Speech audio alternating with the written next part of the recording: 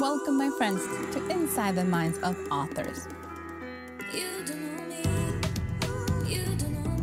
I'm DC Gomez, and I'm thrilled you're joining me today for a fun conversation with a passionate author. We're kicking off the program, like it's our tradition, with a short reading from the feature book.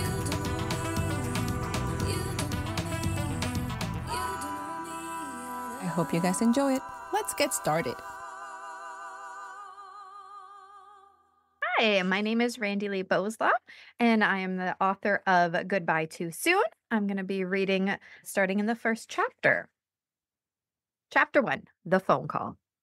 It had been 2 weeks since I had last spoken to my brother, Brandon. Before that, it was 6 months, and before that, years.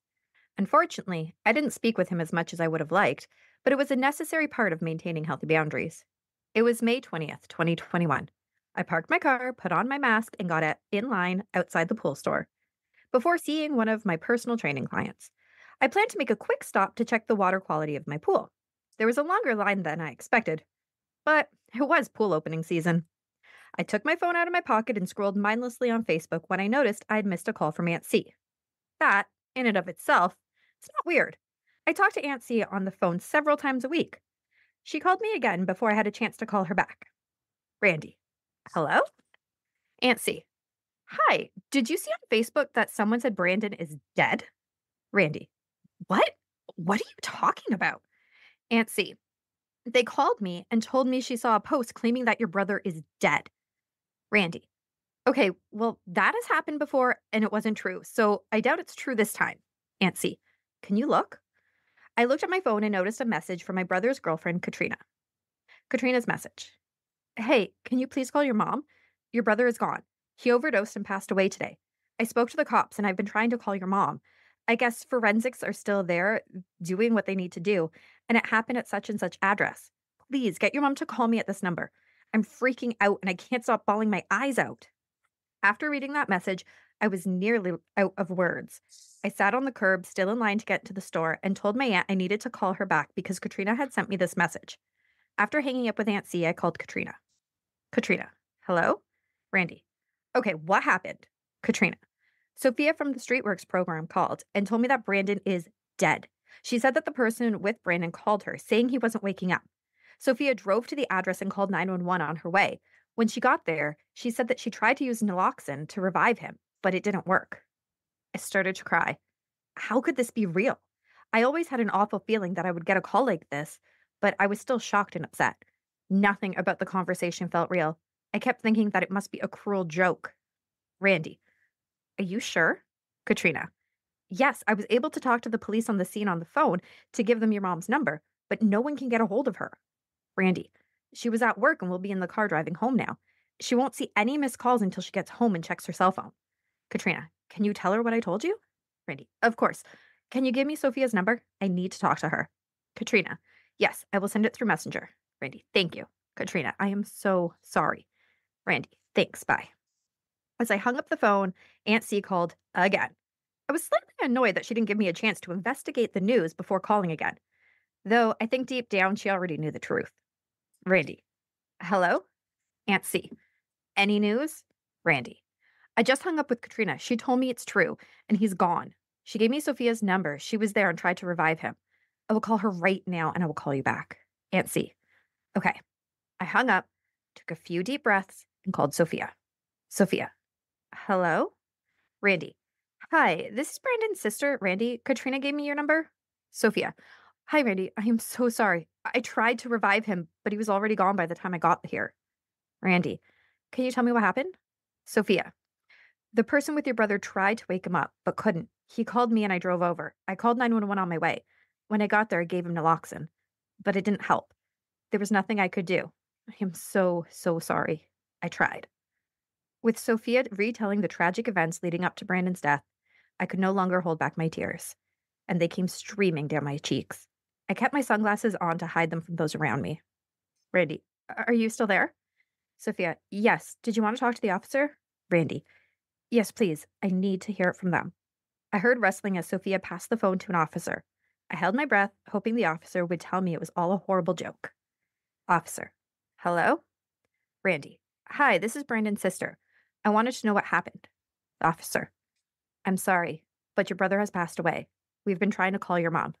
Randy, I'll tell her. Thank you.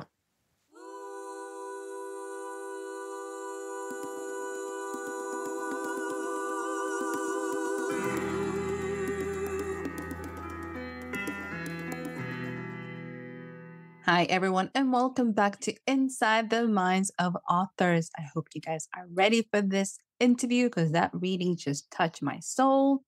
If you're new to the podcast, make sure to subscribe. You don't want to miss a single episode. We have new authors every Monday night with amazing books.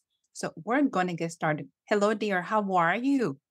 I am good. I'm a little after reading, but I'm good. This is one of those books that goes, oh, so we need to start from the beginning. Give us the background. Where did this book and why did you decide to write it? Where did it come from? It came from my brother's death. So it is a nonfiction. It is a complete truth of how I remember how things went down. So when I say I was standing in line during COVID, that's exactly where I was. After my brother had died and going through all the emotions of grieving and figuring out why he died, so a senseless death, really. Being an author, writing has always helped. So I started writing my thoughts down. It started with poetry. That's mostly how I get my emotions out. And then I thought, his death can't mean nothing. And that sentence kept playing over and over and over in my mind. And I thought, you know what? His death doesn't have to mean nothing. It can still help people because he always loved helping people. So I thought, you know what? I'm going to put it all together and hopefully send it out there in the world and hopefully it will help somebody. This is a really powerful book because you're bringing back all these emotions every time you read them. The fact that you reread this passage and having to get back in that place. How long did it take you to put this book together? I'm gonna say so once he died in May, it probably took me about 6 months before I started writing it, and then another probably about a year to write it all out. So it came out on the 2-year anniversary of his death. This year will be 3-year anniversary coming up and the 1-year anniversary of having the book out. Putting together a nonfiction and trying to make it so people could embrace death and be able to heal. What was your message through this all? The book was written for families of those who have loved ones going through an addiction. A lot of books that I've read on addiction are written to the person who is in their addiction or is trying to recover from it. This one is very much towards the family and how when you lose somebody with addiction, even if they aren't actually dead, I mean, I lost my brother long before his death. It really is how I view it. So it's written to them about how our grieving process is probably going to be a little bit different than, say, if you lose a grandparent who, is in their 90s, who has lived a good life, a very long life. It's a very different grieving process. There's a grieving process of, could I have done something different? Absolutely not. I can't fix what was wrong with him. He had a mental illness. But there is that process of, could I have done something wrong? Could I have said something differently? What could I have done to make him better? So it just speaks about boundaries, laying those boundaries, forgiving ourselves, forgiving the person because he didn't wake up and go, it'd be a great idea if I overdose today. That is absolutely not what happened. He woke up and whatever was going through his mind was just too much for him and he did drugs. And that ultimately led to his death. So there's a lot of forgiveness as a big theme and boundaries. You mentioned forgiving yourself. And I think sometimes as going through this process, we tend to say, yes, we forgive the person, but we don't forgive ourselves. And we have this guilt and we have this shame and we have these things that we keep carrying and projecting. So, how long did it take you? And I'm going a little personal here for you to heal and for you to forgive yourself and your brother. So for me, probably about a year after his death, probably about 6 months into writing the book, I feel like for me, I'm in a different spot than, say, my cousin who was really affected or my mom, because I have a lot of psychology background and I have my own YouTube show where I've talked to so many people about addiction. When I was in college, I did a placement at a drug and alcohol recovery house. So I have a very different background than some other people who were grieving. So the forgiveness, yeah, it took time because it is definitely very emotional. Even though in my head I knew it, my heart didn't necessarily know it. So it did take some time, but I think if I wouldn't have had that knowledge that, again, he didn't wake up and choose to go do this. It was a mental illness that he couldn't overcome, that he couldn't get the proper help for. If I didn't actually know that, I think it would have taken a lot longer. Healing is a process different for everyone. To our listeners, this is one of those lessons of wherever you are in your life, let it be and embrace it and go with it. Because sometimes I think we try to rush it Yeah. and we're trying to make it better now without going through the process of truly understanding what is happening. As you've been promoting the book and sharing the book with everybody else, what has been some of the reactions from listeners? So far, all the reactions have been very positive. I get a lot of, I read the book and it made me cry, which thank you. And from people who are listening to the different podcasts I'm on as I'm promoting it, there is a lot of, wow, this is a hard topic. Wow, I didn't realize these certain things. So I think it's had a very positive impact for those who have been listening. And so far, it's been mostly, holy moly, wow, that's a lot. It's a conversation opener because sometimes, like, Yes. how do you open this? How do you start? How do you bring this into the foreground? It's like, hey, we should talk about it. People be like, what? We're talking about what? Right? Exactly. And there was a long period in my life where I didn't talk about this stuff. So my brother was 4 years older than me. So he was into drugs and doing all this stuff when he was my earliest memory of it, he was 14, probably about 14, 15. And so growing up, you didn't talk about it. If that was happening in the house, my brother being addicted to drugs, going in and out of jail, we didn't talk about it. And so it took me a long time into, I mean, I'm in my 30s now, and now I'm like, you know what? I'm not going to not talk about it because if somebody else is going through it and they're feeling the same way I did, then they need to know that it's okay to talk about it or at least to not have to hide. You don't have to be like me and going and telling the entire world, but if you need to talk to a close friend, like I didn't even tell my friends what were happening, like my best friends. You didn't tell nobody. I didn't talk to my aunt about it. I didn't talk to my cousins who I was super close to. Actually, some of the stuff that I've written in not just this book, but some of the other books, my cousin has read and went, and I was really close to my cousin going, he goes, wow, I didn't realize all that stuff. I actually feel bad for being mad at you when you would sleep over on the weekends. Because he was like, you're invading my space. Get out. Because he was younger than me by a couple years. Get out of my space. And now he's reading the book and he's an adult. And he's like, wow, okay. I feel bad now for that. Well, it all makes sense. And they're able to put the pieces together and going, that's what's happening behind the scenes. So it is amazing the fact that you're creating a book for others to connect. Because sometimes, let's be honest, we don't want to share everything with everybody.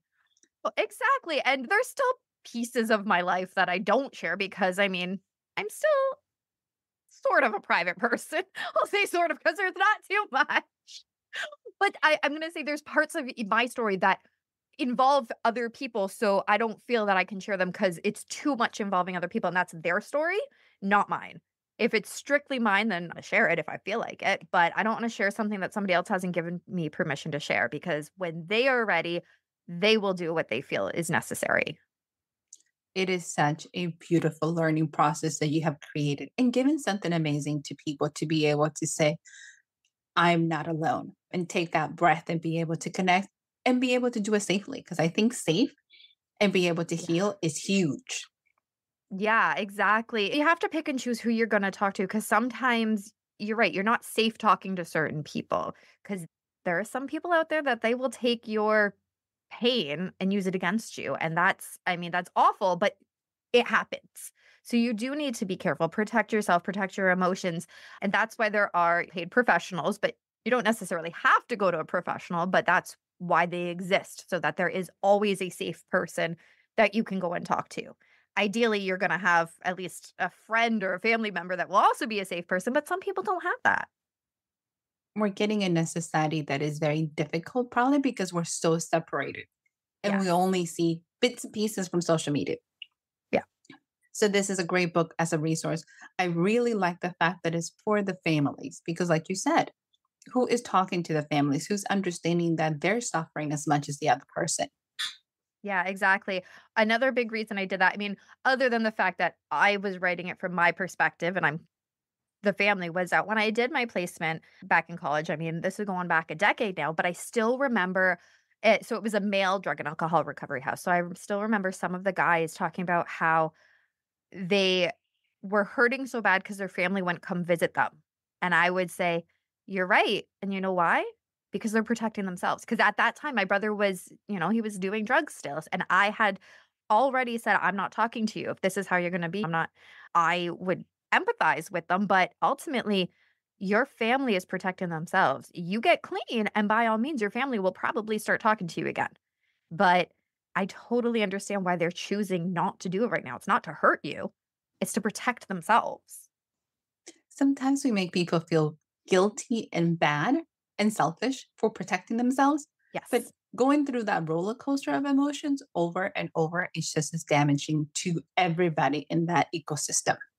exactly. And something that my brother always used to say if he would talk to us, like my mom or me, especially my mom, because my mom answered the phone far more often than I did when he would call, because he would call her right at work too. Because if she wouldn't answer her phone, what other option did he have other than to really harass her at work is really what he was doing. She actually got in trouble at one point at work saying, "You're on too many personal calls." She's like, "Well, I'm not meaning to. I'm not making them out. They're coming to me." But he would call her and say, "Can I have $20?" or whatever it was. And it would be no, no, no. And as soon as you would say no to something, there would be this instant switch from this sweet, "Oh, can you do me a favor, please? And I miss you." And then it was no to, "Well, you and da, da," and swearing and calling names because they didn't get what they want. That is such an interesting perspective because sometimes people don't see those switches in personalities. It's a little bit manipulative, Oh, it's 100%. controlling, Yeah. but it's also emotional blackmail. So I am so excited that you're pointing this out because sometimes I think family members don't know how to cope. And you said boundaries. How important were boundaries for you? They are my saving grace, I would say, because growing up, I would say from the time I was about 10 up until 2021, something like that, there was that fear that I lived in of, I don't know what the reaction's gonna be. I would come home sometimes and my room would be a disaster because he looked for money, or he knew people who actually robbed us, not once, not at one house, not at two houses, at three separate houses that we lived in. He knew people that came and stole from us. And if you've ever had your house robbed, it's not just, "Hey, my stuff is gone." It's, "You went through my underwear drawer?" Like, this is personal. This is a horrific feeling when somebody tosses your entire life upside down like that. You're not safe in your own home. So when I was on my own finally, the boundaries are what saved me because I said, "No, you're not going to know where I live. Absolutely not." After having my stuff taken from me, because like the video camera that had my kids' first steps on, gone, right? It's not something you'll ever see again. I have my memories, but it's not something that I can ever see. And I was lucky enough to actually be able to have filmed it, right?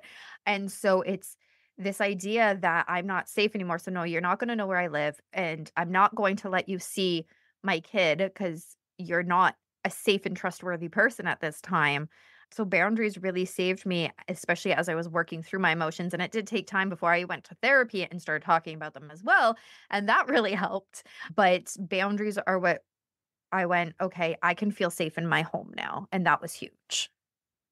This is such an important key for everyone listening. And going through this is your safety and your mental state is such a huge part of dealing with this situation because yes, we want to save, we want to help, we want to heal the other person, but at what cost to our own sanity is that going to be? So I'm glad you're talking about this and sharing it with people who are probably feeling guilty, like I should do more.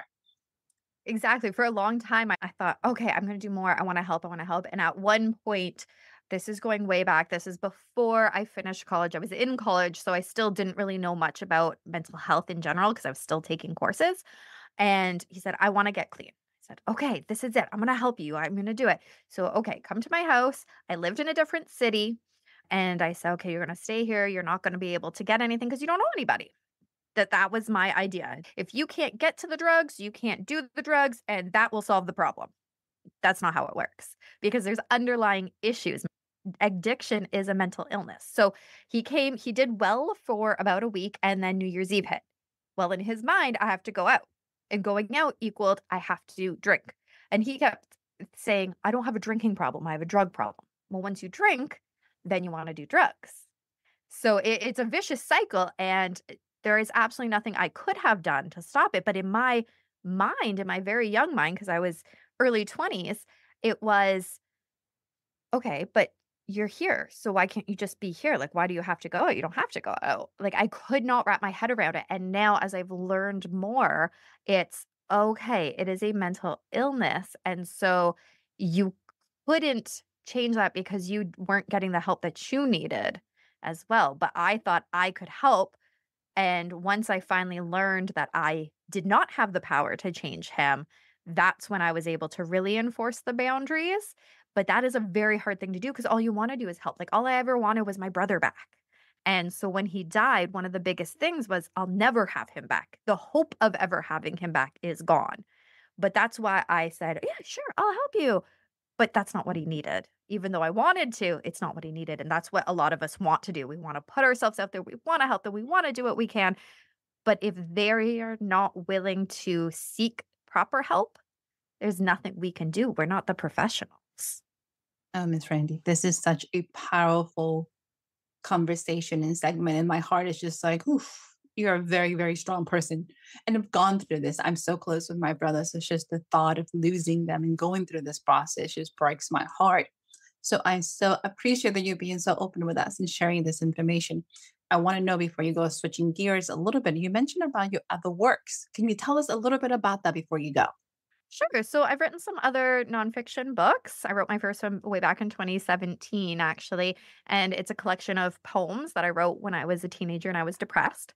After that, I wrote a book about raising my kid with autism. I like to say we're living through it will be part two. So that one goes from when I was pregnant right up until grade 6. So it's really good for the younger ages there. And then I wrote about an actual novel about my depression and went more into the coping strategies and therapy and what worked for me and maybe it will work for you. Try some different things. So I wrote that one just a couple of years ago. And then I've written some kids' books because when you write really heavy topics like I do, I need to lighten it up. And so I've done a few different kids' books. The most recent one was about my three-legged cat. I actually do have a three-legged cat and his name is Neo. And so I wrote a book. It's called Neo's Forever Home, and it's about him and how he actually came to live with us. And I drew the pictures myself for that book because I just, again, it was after Goodbye Too Soon, and I needed to lighten it up. I don't promote my kids' books very much. I really promote my mental health stuff, but it's just I do those for me, and sometimes people find them awesome too. Absolutely love your journey. Love the fact that you're documenting it and sharing it because that as a whole is very rare and very hard. Well, most of us want to keep things as private as possible. You've been taking the approach is I'm here, I'm going to help heal, and I'm going to share. So kudos to you, dear. Thank you. With that in mind, what advice would you give to an up and coming author who has this passion as well and they want to put it out there? What would you tell them? Write for yourself and your audience will come. That's a really, really fun advice. I like it. So, Madam, tell us, where can our listeners find you when they can learn more about the books? Where are you located online? So my website is rbwriting.ca. And then I'm on Facebook at RB Writing. I am on Instagram and TikTok at Randi-Lee Bowslaugh. And all my books are available on Amazon. You can find her anywhere, dear listeners. So, absolutely. So, dear, are you ready for the lightning round? You said we were going to lighten it up a little before you leave us. So, let's try Ooh, good. Okay. Caffeinated or decaf drinks? Usually decaf. Okay. Pancakes or waffles? Waffles. Skiing or swimming? Swimming. Android or Apple? Android. Here's a little different. Let's see how you do with this one. If your life had a theme song, what would it be? Ooh, I don't know names of songs very well. I guess It's My Life is the only song coming to my mind right now, so I'm going to go with that one. We'll take it. That's a good one. Yeah. Dear, it has been such a pleasure. Thank you. Thank you for joining us and sharing. Do you have any closing remarks?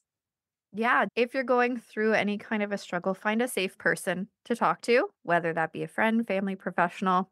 Find somebody safe or listen to different podcasts where we're talking about that stuff if that's the only other option that you have. That's why we talk about it. That's why we're here. I love it. Listeners, go ahead, check out Ms. Randy, check out the website, the podcast, get connected. And if you are needing assistance, go find a professional, go find a dear friend. There is resources out there to take full advantage. Madam, like you, so a pleasure. Thank you so much for joining us. And Thank you for everyone, having me. a pleasure. It's a deep conversation that needs to happen. So I appreciate it. To our listeners, make sure to subscribe. You don't want to miss a single episode. We have amazing authors, and we'll be back next Monday with another one. Bye.